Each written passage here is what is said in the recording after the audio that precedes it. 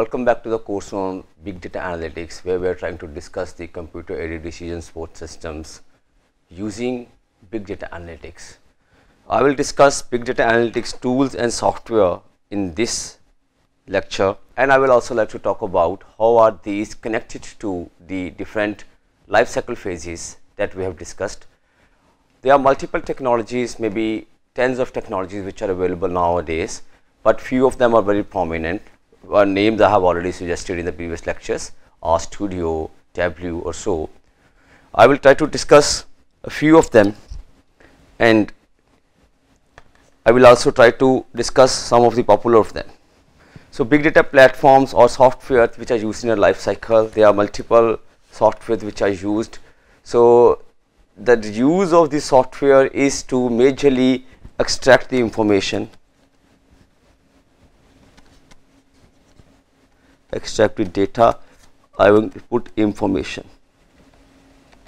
Sometimes it is data. If the data is in a structured form and is some meaningful understanding could be taken from it in the initial phase itself, that is why it is called information. So we extract the information and also extract the data. These are the major thing. Then it processes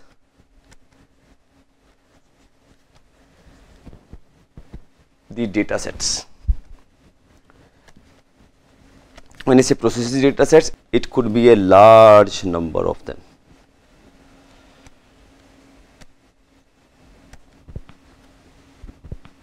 Major things that we have discussed, it performs extract, transform, load, or extract, load, transform combined. It does what? Extract, transform, load, transform. Let us have a quick look on the life cycle phases that we discussed in the previous lectures. So here in the phase 1, when the discovery of the data has to be there, discovery of the data is discovery of the program of the life cycle. When we say discovery, we are trying to only say what is our statement, what are the hypotheses that we could define. Those could also be put in a formal matter. We can use a general Google document, or we can use maybe Microsoft Word or so to draft them. But to prepare the data, the softwares which are required, where we try to set the data set inventory, we try to develop tables on them. So majorly I would say Hadoop. We'll discuss about Hadoop. It can perform massively parallel ingestion of the data and also parallel processing, including if the web traffic is very heavy. So GPS location analysis, genomic analysis, combining of massive unstructured data feeds or so, it can do multiple things. Also in data preparation, we use Alpine Miner. Data preparation means we need to mine the data. Data mining is always major step or major part of it. So a software Alpine Miner, what does it provide? It provides the major good GUI, graphic user interface, so that the person who is trying to ingest or use the data is able to use that in a very easy manner. So it includes workflows, analytical workflows, it includes various data manipulators, and it includes various series of analytical events such as stage data mining techniques, like for investing maybe first 10 customers who have come, then to have descriptive statistics or clustering of the system. So in SQL or other big data sources, so this could also be developed. Other than that, we have OpenRefine.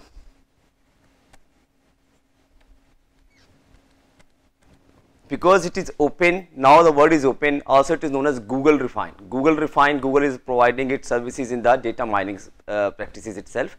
So in Google Refine, what we have is a free and open source powerful tool, so which also helps us to work with messy data because it is Google. So Google has an excellent user interface, GUI, as I said, graphical user interface.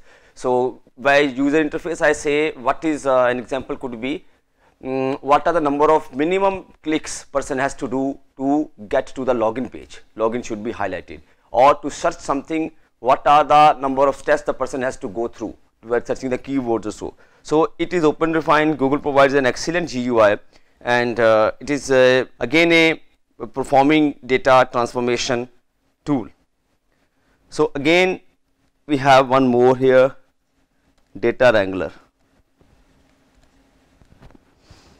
Data wrangler is an interactive tool for cleansing the data, transformation of the data. It was developed by Stanford University, and it can perform many transformations on the given data set. For example, the data transformation tool outputs can be put into the Java or Python. They are the languages that generally data scientists learn in their initial or in the early stages of their career or so. Advantage of this feature or the data wrangler software is that a subset of data can be manipulated in Wrangler via its GUI, and the same operations can be written out as a Java or Python code. So the code is generated by itself. It generates code. So multiple other softwares are there that I will discuss in the coming slides. If I talk about the model planning phase, majorly when R programming as an open source software or R Studio, this was majorly used by many of the applicants. For instance, the big companies like maybe GINA, that I will take it as a case study, also use this. So R contains nearly more than 5,000 or more packages of the detailed data analysis and graphical representation. It is also a studio. R Studio is a tool that helps in data visualization. So such as we train, we instruct, we try to employ the best practices. So as well as packaging it in such a way that it is easy to use and more robust in a way. The phenomena is what happened in the Linux in 1980s or 90s. So R is also trying to use the similar kind of the platform. So Linux was easy to employ in those times. Now people are using R everywhere. R is in demand. Other than that, we cannot mix SQL analysis and services, which can perform very basic database analytics of maybe common data mining of functions involving aggregations, so basic predictive models. So this SQL analysis service, I would say, analysis services. Then SAS and Access. So SAS provides integration between the SAS and the analytics sandbox via multiple data connectors. It itself generally is used for file extracts, but SAS Access users can connect to the relational databases, such as it can connect to Oracle, right? Then it can connect to Teradata,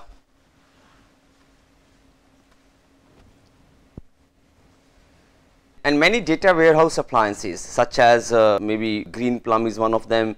The enterprise applications such as SAP or Salesforce or so. So these are used majorly for model planning when we have not built the model, but we were only planning for it. So here these kinds of the softwares are majorly used. Now when we are building the model, I would just list a few of them which are more used here. R definitely for building the model itself helps us a lot. So these are open source software. I would say open source. One is R or R Studio again. So then we have Octave. Octave is also a free programming software language for computational modeling. It has some functionality of MATLAB as well, but MATLAB is a licensed software. Octave is a free version, so that is freely available. So major universities teaching use this to have learning in machine learning. So then here we have Weka, W-E-K-A. It is a free data mining software package with analytic workbench. The functions created in Weka can be executed in a Java code.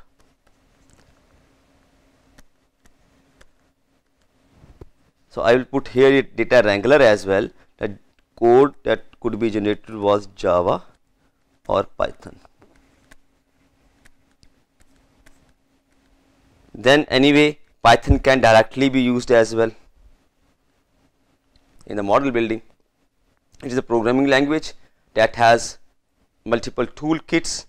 It helps or is used in machine learning and analysis, so such as various kits are there which help in data visualization, So matplot library is also used here. So anyway, SQL can also be used. These are the open source software. Now we have some licensed software. Licensed means when we have to purchase them. In those we have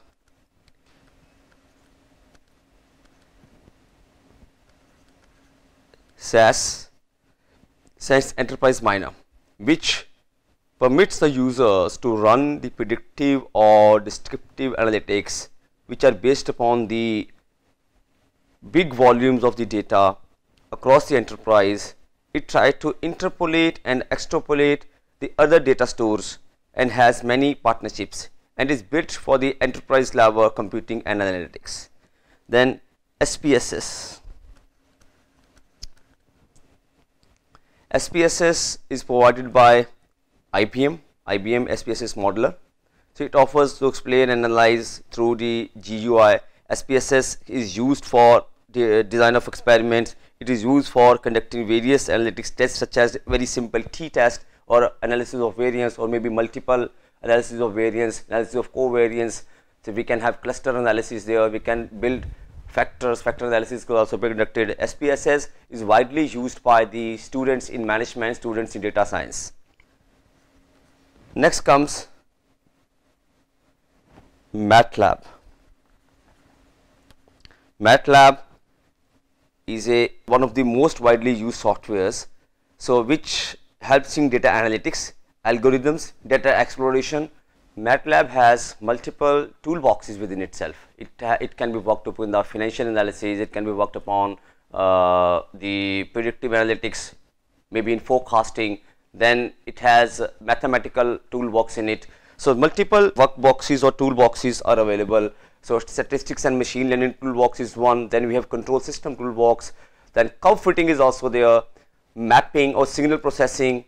Then deep learning. Then data feed toolbox. Image processing. Financial predictive maintenance toolbox. So multiple toolboxes are there in the MATLAB. One cannot learn all the toolboxes. Definitely, if one of the toolboxes, maybe the person who is in finance is trying to have the basic information of the financial flows or so can use the financial toolbox to ingest the data, to get the data output out, then to visualize simple moving averages out of the data, then create maybe a candle plot or customized data axis, then maybe plot an indicator systems or so. So this could be used. In image processing, it is very important. Image processing detect the measure of the circular objects in an object, maybe, or maybe a similar kind of objects in an image. So image processing is widely used in metallurgy, in face recognition, in recognition of the faults, or maybe the truth or lying software. For example, in US immigration services, they use a model or a software that they have called Avatar, AVATAR, in which they try to have a digital model of the person, and based upon the person, the way person is speaking, the kind of pauses person is having, the kind of the expressions of the person's face, it tries to identify whether the person is lying or is it all flow.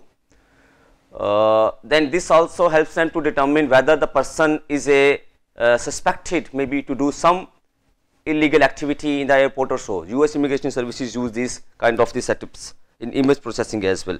In MATLAB, multiple tools could be used. So then we have Alpine Miner. It provides an excellent GUI front end for users to develop analytic workshops and interact with big data tools and platforms at the back end. Yes, another software is Statistica.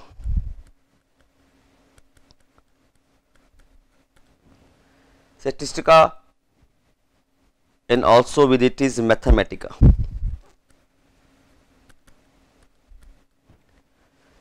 So these are also well used and popular softwares for data mining and used in analytics. Next, I have a list of the softwares which are common or which are widely used. Some of them are very mature technologies. For instance, Hadoop is very mature, is widely used.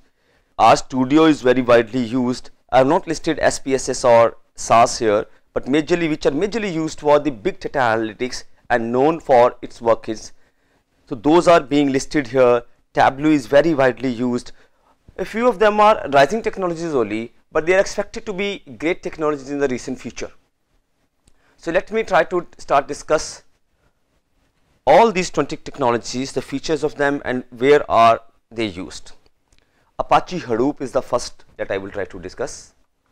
So as I said, Hadoop is one of the most mature softwares. It is called as one of the best big data tools available. When the people say Hadoop, the word Hadoop itself is now synonymous with the big data analytics. So it is used by the big business tycoons such as Facebook, right? Then we have LinkedIn, IBM, who were the initial users of this system, Microsoft, and many more business technologies. Hadoop is a low cost system. It is tolerant and highly available framework that is capable of handling data of all shapes and sizes. Hadoop is the most recent stable version, that is Hadoop 3.1.3. So this version is the most recent one. So it was created in Java.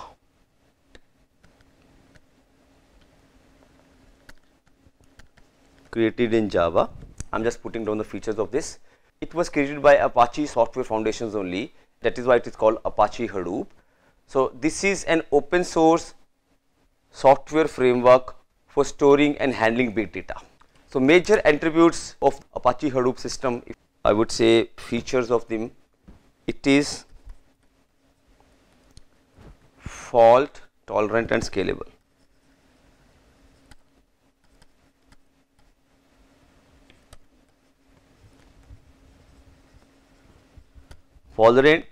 Fault tolerant, that means if the fault is there, the mistakes which are not tolerable, which should be tolerable, the software should be flexible and should be sensitive accordingly. So it can be designed in such a way. Then scalable means that analytics sandbox that we have developed, it can be doubled in size, it can be put to multiple times of its size, or it can also be reduced later. So it is flexible, so that is why it is widely used. This is one. Second, this framework is made to function even in unfavorable circumstances, such as in machine crash.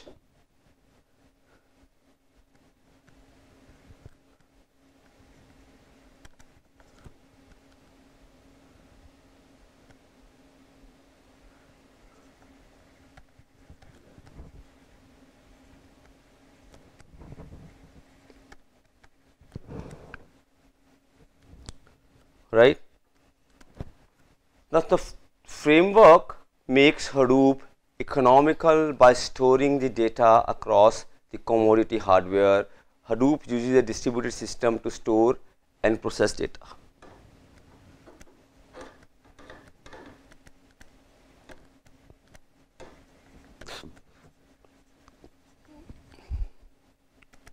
Right? To store and process data.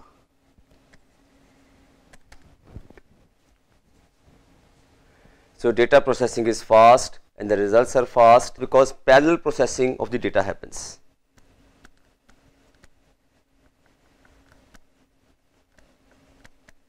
Parallel processing and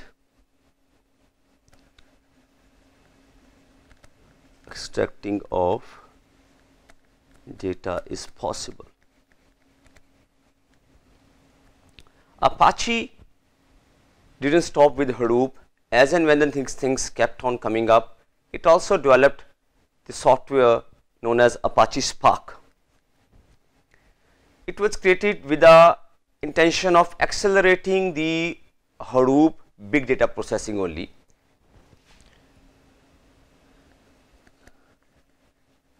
Accelerate the Hadoop system. How? The main goal of Apache Spark project was to improve upon the distributed, scalable, fault-tolerant processing framework of MapReduce while maintaining its benefits.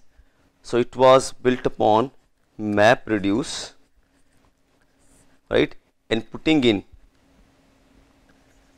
the same functions like fault tolerance, then distribution when I say the distributed system, and scalability, while retaining the basic function what MapReduce was already doing. So it offers the ability for in-memory computing to deliver speed.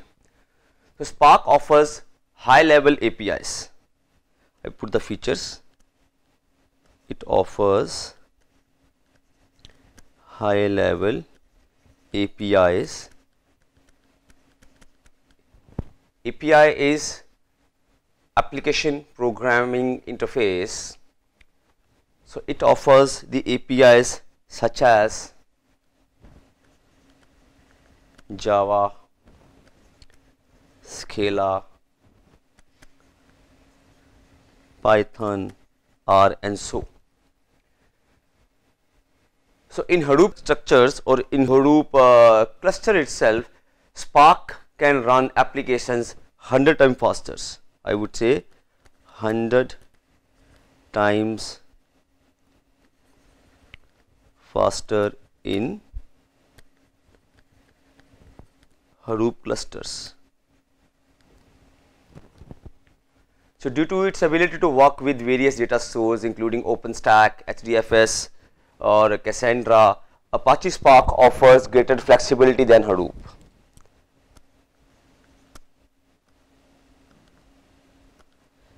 Greater flexibility because it can work with various data stores including OpenStack, HDFS, Cassandra or so. So it has a dynamic collection of the machine algorithms.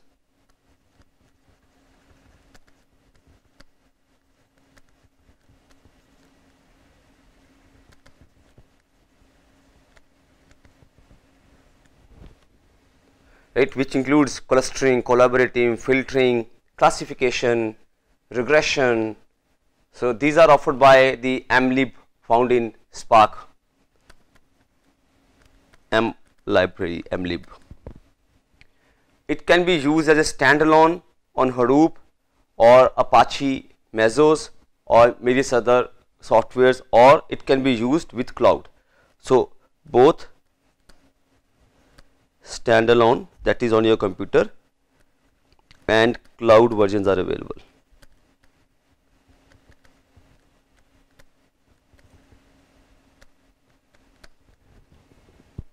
Now comes another software, that is MongoDB. Mongo database, it was created in 2009 and is widely nowadays also used by Facebook, eBay, MetLife, Google, and many other systems like these. So because it is a NoSQL database with an easy setup environment, and it was written in C++, C or Java.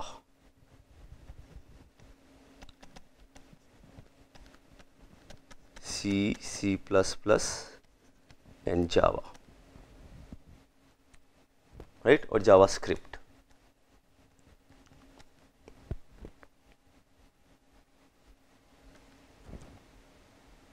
So this open source data analysis program, MongoDB, is one of the most liked databases for big data. That is, why is it so? Because it makes it easier to manage frequently changing data as well as unstructured or semi-structured data. So the velocity, that is the data that is coming quickly, and veracity, these features of big data are quite well handled by Mongo database. So it is the features, if I say, is both economical and dependable. right? It has a strong query language because it is no SQL based database. It is strong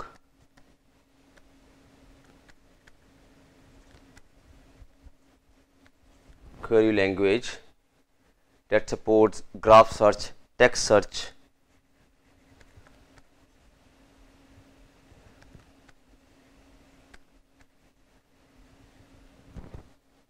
geometry based search, aggregation or so.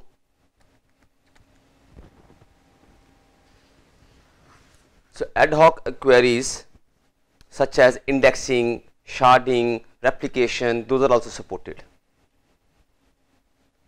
Then it possesses all the capabilities of relational database.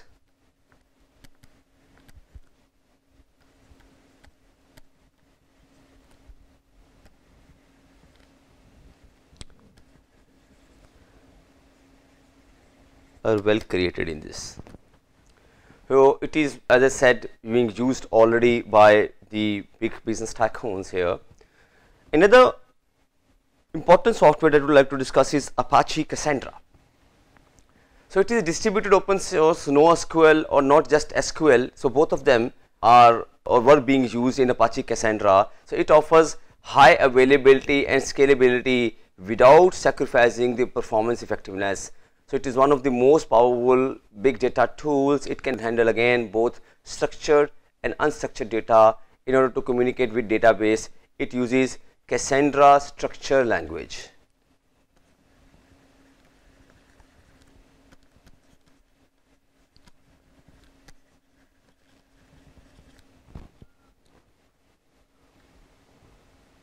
So Cassandra's linear scalability and fault tolerance on and low cost hardware or cloud infrastructure makes it an ideal platform for mission critical data. So I would say mission critical data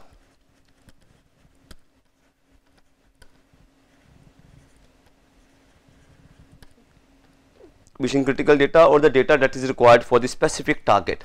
So that is very well handled in Cassandra. So Cassandra is also being used by big companies like Instagram,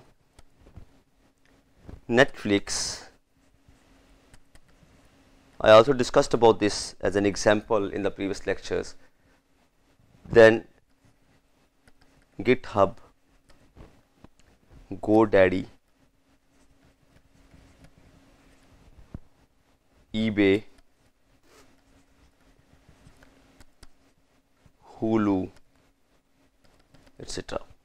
So Cassandra is a decentralized architecture that prevents a cluster from having a single point of failure. So it has decentralized architecture that is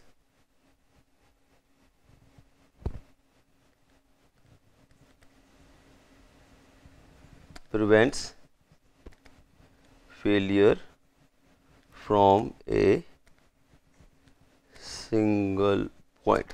But decentralized, if I say if one of the data points in the cluster is even outlier, or if something is that is unwanted or so, that will try to affect the whole cluster itself. If that is removed, whole cluster sometimes in the centralized system is not kept meaningful or so. For instance, if the class heights of the students in the class is one of the data set that we are creating, and there is one person who is maybe 6 feet 10 inches tall. So this tries to hamper my overall system, overall cluster that I am creating. It will be trying to skew it towards the left. Now decentralized architecture means the single database can be taken off and it can be rebuilt. So it is a decentralized architecture that prevents a failure from a single point. So that is why Cassandra is widely used, because it is again the flexibility feature is widely or very prominent in this. So it is again extremely durable and fault tolerant.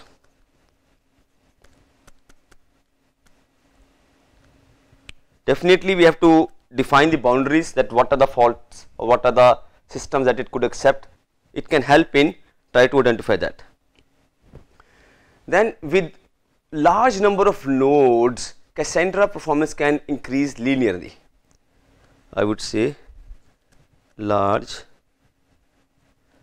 number of nodes can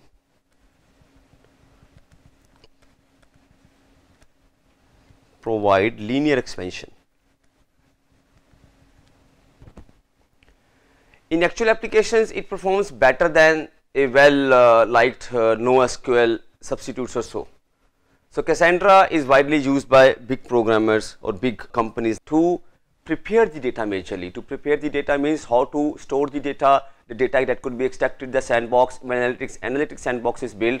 So what kinds of tools are to be used there, that is put here. If Cassandra is one of the tools selected, so tend to extract the data, whether it's in a structured or in an unstructured form, that can be taken off. If we even take few data points or outliers out of the study or so, Cassandra tool still allows you to perform while doing processing itself. So with this, I will just look to have a break, and I will continue the different technologies of the platforms of the software which are there in big data analytics in the next lecture. Thank you.